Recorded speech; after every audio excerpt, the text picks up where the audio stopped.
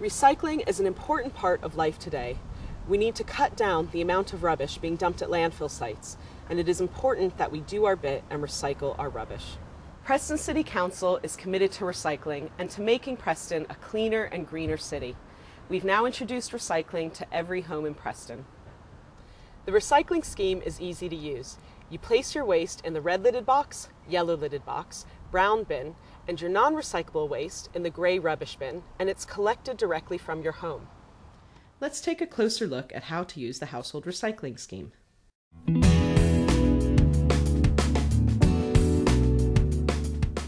The red lidded box is for your plastic bottles and cardboard. They both go in the same box. If you put more than one material inside the box, please make sure you separate them first. Why do I have to do that?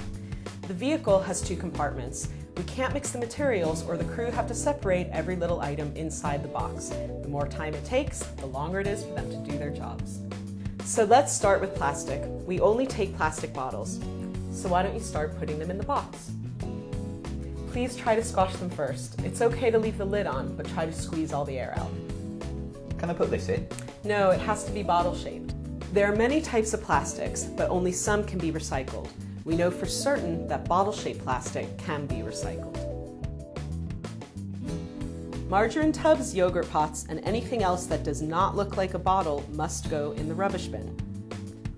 Please make sure you rinse out your bottles. Milk can be really smelly after 2 weeks in your recycling box. Don't forget, we will also take shampoo bottles and cleaning products. Your cardboard also goes in the red lidded box.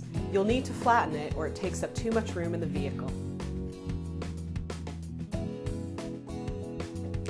Don't forget your paper towel and toilet paper tubes.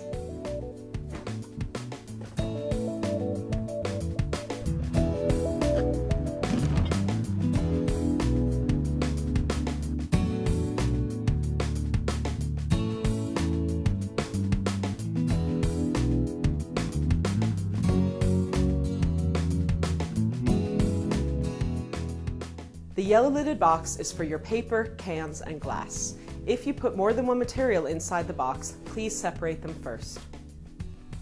The vehicle is divided into different compartments. We need to separate each material before it can go into the vehicle. Not only does it save time, but it is safer too. Glass and sharp cans can injure the crews. So let's start with glass. We would like all your glass bottles and jars, but no broken ones, please.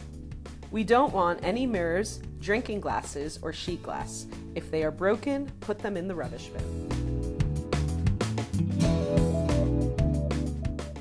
Before recycling the glass, please bin the plastic lids. What about metal lids? Please put them in with your cans. We will take all your cans as long as they are clean. You don't need to remove the labels. Don't forget the foil too. Even your foil milk bottle tops can go in. We also take all your paper in our yellow lidded recycling box. Newspapers and magazines are obvious. Envelopes are okay too, but don't forget the junk mail. Make sure you take the plastic wrapping off any catalogs. What about catalogs with cardboard covers? Pull off the cover and put that in the red lidded box. The rest of it goes in with your paper. You can recycle your clothing in your yellow lidded box, but in some areas it goes into your red lidded box. Please check your calendar first so you know which box to put it in.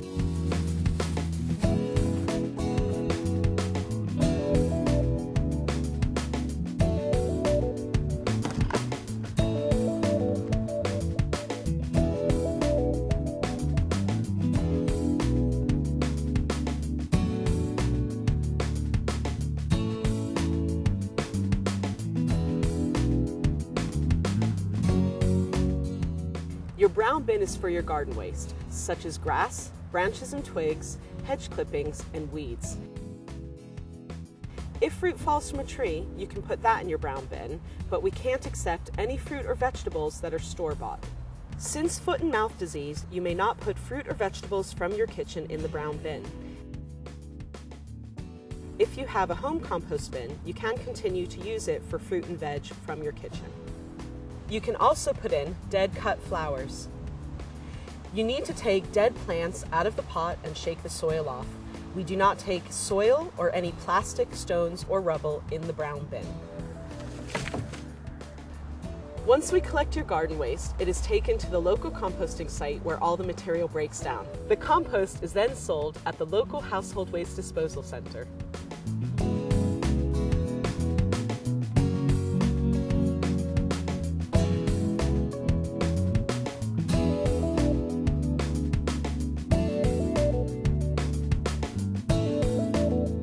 You can see how easy it is to recycle.